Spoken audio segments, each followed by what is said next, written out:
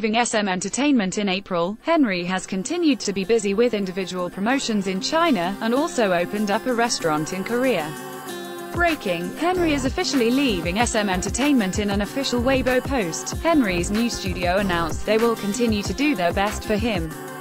Hello everyone. This is Lu Xianhua Workshop. We will officially begin operation today. It's nice to greet everyone, and we thank the fans for their support and concerns for Henry this whole time. Our workshop will open a new future with Henry, and continue to move forward, without forgetting our roots. Henry is also expected to set up his own one-person agency dedicated to his Korean promotions, in order to maintain his position as both a talented artist and entertainer within Korea. Recently, Henry has been seen promoting at the Shanghai International Film Festival as an actor.